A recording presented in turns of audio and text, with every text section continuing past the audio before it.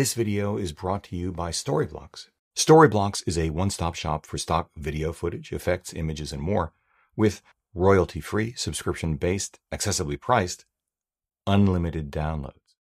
We use Storyblocks with turnaround times and low, predictable costs that were unimaginable just a few years ago for channels and small production firms like ours, or yours. If you're a video creator with an ambitious vision for a project, a one-man band, a small agency, or a production company, leveraging the reach and skill of people around the world through existing assets that they've created is the way to achieve that vision in the shortest, most cost-effective time frame possible. No worries about monetization or copyright issues. Whatever your project, stock footage, stock music, stock effects can become key. To learn more, visit them at storyblocks.com/Hugh. Thanks, Storyblocks. Too many of us, first-time buyers, wizened old pros, bloggers, journalists, YouTubers like me, too often get caught up in specifications, specs. It's as if we've lost our minds. Too many of us turned into perfect little reach and frequency bots who have been so bombarded by consistent, insistent messaging about specifications. That is, the number of things we can select via software, measure via charts, customize via function button, or incrementally upgrade to per dollar, that specs supersede all other considerations combined, and we buy on that basis alone. Which is why, as best I can tell, just about nobody fully understands Sony's a7c, but no worries, I'm here to fix that.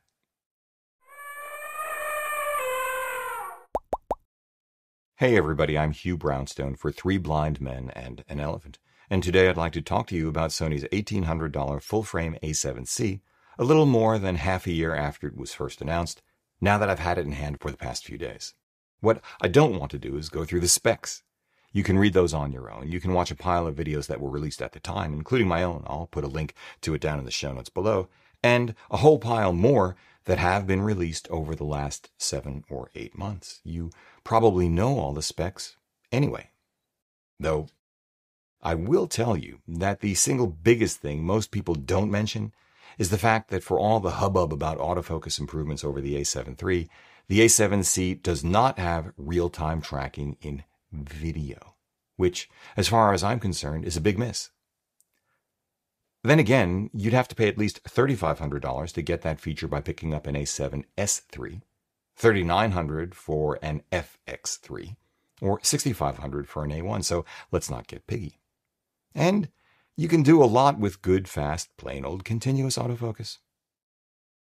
Although, while we're at it, the a7c does carry over the HDMI limitations of the a7 III, which means if I want to record in 4K, I can only send a clean HDMI signal out, unlike 1080 where it's no problem. Which is fine if that's what you want, but if you're a YouTuber or an educator and want to record in 4K but still see, say, your audio levels from the monitor, tough noogies. Okay, I'll also tell you the in-body image stabilization is only really useful for stills, and then less than I thought. Or what I'll call tripod mode when in video, just standing still or simple pans. Post-production stabilization for video using gyro data can be better than IBIS if you don't look at the frame's edges and don't mind the 10% or so crop. But if you're serious about smooth dynamic shots, a $280 Ronin SC gimbal is better. And if you want to vlog by walking around with your arms sticking out in front of you, a $350 Osmo Pocket 2 is best of all.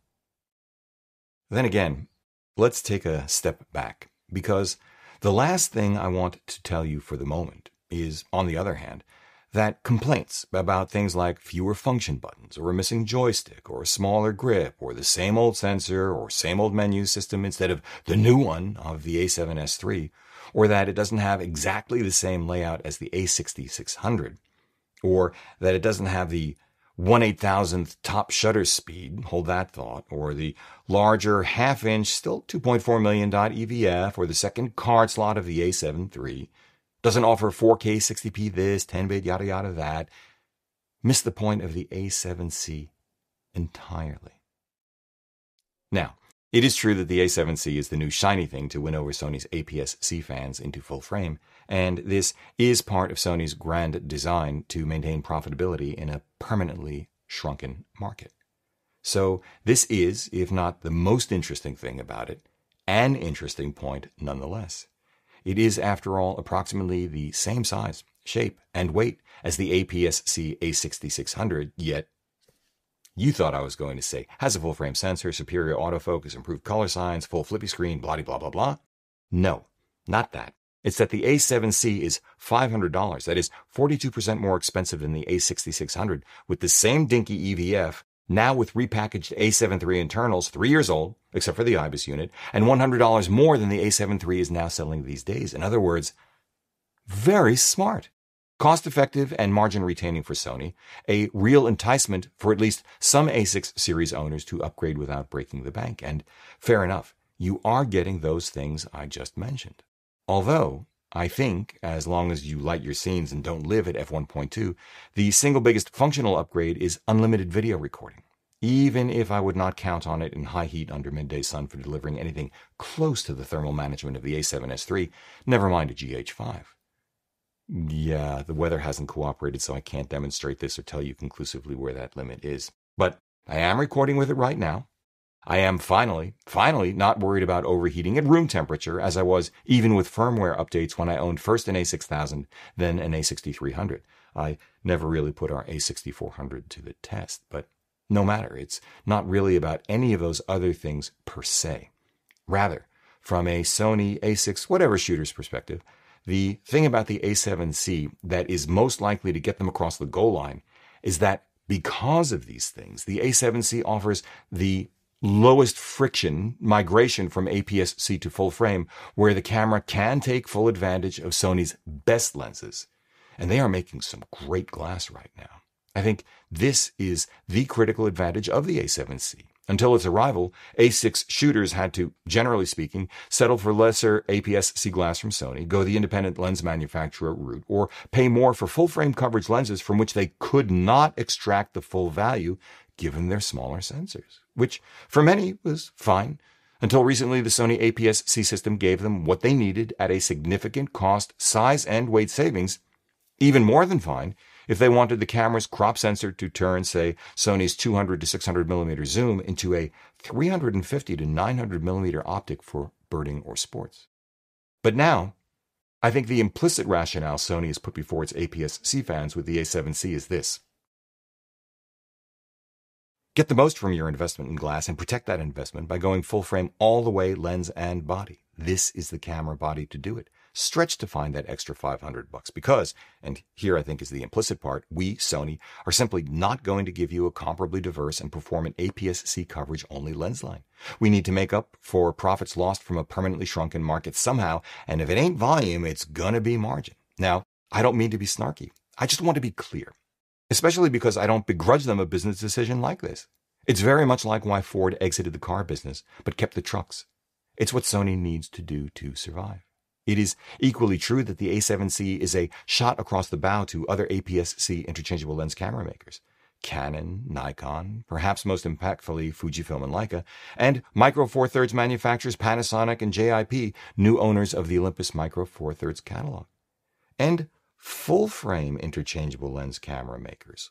All of them but Leica and Sigma especially. I mean, a full-frame rangefinder-style hybrid, as small as an APS-C camera but without recording limit, with a flippy screen, and IBIS, and class-leading autofocus, and priced somewhere between, not insignificantly but not insurmountably more, and thousands less? Good night, Irene. Especially since it's obvious that if they can stuff a 24-megapixel sensor in the A7C, they can stuff a 61-megapixel sensor in there just as easily as Sigma can. But these things still miss what to me remains the most interesting thing about the A7C. The most interesting thing about the A7C, to me, is that it is the first interchangeable lens camera in E-mount I've ever seen where Sony has made a conscious decision to improve their industrial design by eliminating clutter and reducing the camera's size. Bravo, especially if it's a harbinger of things to come. It doesn't have the compelling unified design vocabulary of a Leica M or a Sigma FP, but it is a start. It is cleaner than any alpha interchangeable lens camera now. And it is, in any meaningful way, now the smallest full-frame interchangeable lens camera on the market, bar none. Once you add Sigma's new EVF11 to their FP or FPL, for example, the A7C is notably smaller. The A7C is only marginally larger than the FP without the EVF11, yet Sony manages to cram in, okay, a really dinky integrated EVF, IBIS, okay, only fair to middling stabilization, an articulating rear panel, okay, a smaller panel, measured diagonally than the one in the A6600, not particularly high resolution, and you do have to set it to sunlight to make it usable outside the studio, and excellent, utterly superior, no qualifiers, autofocus. It also offers a vastly wider and deeper array of native mount lenses. It's also smaller than a Leica M10 with the Type 20 VisoFlex 2, never mind that it is about 200 grams lighter and just about 1/5 the price. Though, with that dinky EVF, I wouldn't exactly enjoy focusing an M-mount lens with it. But until an A7C Mark II, call it an 8C, a 9C maybe, matches the delight of shooting with an M, that size, weight, and price advantage will have to do. And for most of us, it will. Perhaps an even more telling comparison, though, is this. The full-frame A7C with Zeiss 55 1.8, a $2,700 combo, is roughly the same size and weight as one of my favorite camera lens combinations on the planet for street photography, really photography of all sorts, Leica's autofocusing APS-C CL with their Sumilux TL35 1.4, which will set you back almost 3 times as much, a cool $6,100. Beyond the price advantage, the A7C focuses faster and surer and is a far more versatile tool for video and low light. Though it has nowhere near the industrial design, ergos, software interface, EVF, build quality, charm, heritage, or talismanic quality of the CL, for me. And the CL has never stopped me from getting the image I wanted. Quite the opposite. Other than an M, it has been the most enjoyable way to get the image, the most inspiring of all cameras. Though I only use it for stills, and I like it that way. Outstanding real-world 4K video quality notwithstanding. And you can narrow that price difference a whopping $2,000 by swapping out the Sumilux for Sigma's full-frame $640 DG-DN35 f2, which is a great little lens, or their $900 35 1.4. But you may not care, you may not be able to afford to care, or you may simply disagree. I understand. Especially when I tell you that the A7C combo gave away almost nothing optically to the CL combo other than focus breathing. That 55 1.8 is a dragon. When I took a few shots at local automotive restoration legend Richard Mullen coach building. Which, on the one hand, may surprise you when I put it that way. After all, full frame, right? Not really. Full frame per se matters a lot less than most of us recognize most of the time. I quickly became bored pixel peeping because there was so little between them. A little more chromatic aberration on one shot, a little less on the next. A little sharper here, a little less there. A little more noise, a little less noise. I'd give the nod to the Sumilux just barely, but the option the A7C Zeiss combo gives you that the CL can't is the ability to use the same glass with up to 61 megapixels of resolution. You'd have to move to the full-frame SL2 to get within striking distance of that resolution, but that means you'd have to buy full-frame L-mount glass for it. Turns out neither Leica nor anyone else has a persuasive answer to the A7C. On the other hand, I was surprised that the A7C's IBIS didn't give it more of an advantage. Oh well. But again, back to what I consider most interesting. What if Sony has reached an inflection point where it embraces a less is more design philosophy? What if they are taking on the challenge articulated by Steve Jobs back in the day when he famously said, "Simple can be harder than complex"? And what if Sony, and we, were honest with ourselves about a bunch of other things? What if we acknowledged, for example, how few of the 35 gajillion possible combinations of features and functions of the A7C or most other modern cameras we actually use, which is like, what, 10? That the rest of it, ironically, is mostly noise that gets in the way. What if we all acknowledged that the difference between the menu on the A7C and A7S3 is actually about as different as a command line in DOS on a monochrome screen and one on a color screen? I mean, it isn't exactly like moving to Big Sur. What if we all acknowledge that the iPhone isn't so often a better camera simply because it's always on us, but because the interface is brilliant and does take into account what people actually use and need, designed to be the shortest distance between intent and execution? What if we stopped software bloat and speculating? Imagine if instead Sony made fundamental improvements to the UX by moving to a full graphical interface with full touch functionality. Imagine if they put back the front control dial and rear joystick. Imagine if Sony dumped that dinky 0.39-inch 0.59x magnification 2.4 million .EVF for their 9.44 or 5.7 million .EVF, which is the wrong spec anyway because dots aren't resolution. What if, future product development fantasies aside, we recognize that the A7C is a compelling argument for extracting one's cranium from one's and acknowledging that, 3 years old or not, the absence of 10-bit color depth and 422 chroma sampling or not, dinky EVS this, no RTT AF in video that the A7C, even more than the A7 III before it, is as much camera as 99% of us need 99% of the time. Do we really need more? Do we really even need that much? It's only now in mid-2021, but it is happening, that some of us are finally acknowledging that RAW does very little to actually help us in the world of YouTube and internet compression, beyond giving an editor the opportunity to fix mistakes made during capture, or a colorist the opportunity to grade heavy in post. That 8-bit log is just kind of silly, always was. That 10-bit doesn't matter that much either, or that 1080 60p for, 99% of us 99% of the time, is just fine if it's done well. That 6K and 8K aren't worth the processing, storage, and post-production overhead.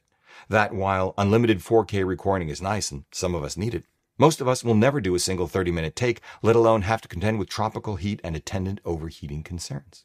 That, switching back to stills for a minute, a 30 frames per second burst rate with a buffer deep enough to handle it is not worth it either, unless you're a pro sports or wildlife photographer, have assistants you can torture by having them go through it, or are willing to let the kind of algorithms already in use on Apple's iPhone do the selection for you.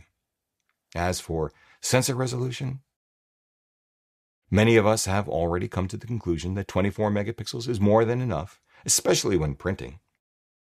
Unless we intend to crop the crap out of an image, even before we head out the door, using megapixels instead of more glass for each. But who the heck thinks like that anyway?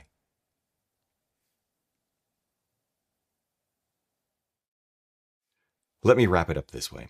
With the A7C and more recently, their ultra-compact 24, 40, and 50mm moderately fast primes, Sony has shown for the first time since I started following them and then investing in them, that they are interested in integrating industrial design, aesthetics, usability, tactile sensation, and the joy that comes from successfully integrating all three in the same object with performance that its target audience needs and not more a priority. This is a big deal. I think it is the final frontier in Sony's evolution from a top-tier player grounded in electronics and optics to the top-tier player grounded in the complete user experience, the Apple of the dedicated camera world. I don't know if Sony's ambitions are that lofty, which is okay, more than okay. I think it's important to have multiple voices in the imaging industry, multiple sensibilities, multiple options. In the meantime, while the A7C is not yet the camera I'd like it to be, as is, it does beg the question, what if we just stopped speculating or whining and got on with shooting? You already know the answer. We'd be investing in ourselves, in our craft, our vision, our voice. With each trip of the shutter or push of the record button, each hour editing, each hour thinking about and planning for what we want our work to be, bringing us that much closer to Gladwell's 10,000 hours to mastery. And in that journey, that much closer to truly seeing ourselves. For those of us who haven't already figured this out, haven't yet settled on the tools for the journey, yes, the A7C with a couple of ultra-compact primes should be on your shortlist. I think it is the sweet spot in Sony's entire alpha lineup, a compelling reason to enter the Sony ecosystem where it is, in fact, strongest, full frame. But hey, if it doesn't speak to you, if a different brand or a different format does, I understand. It's all good. This video was brought to you by Storyblocks.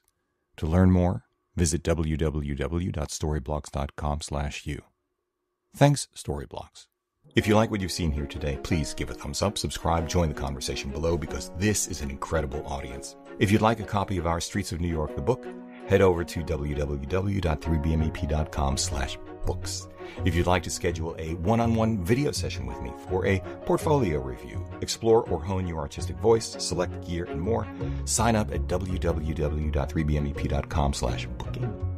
Finally, consider supporting our work by using our no-cost-to-you affiliate links down below, picking up some official Three Blind Men and an Elephant swag at 3bmep.threadless.com, sending coffee money via PayPal, or best of all, join us as a patron over at Patreon. However you choose to support us, as always, we thank you for it.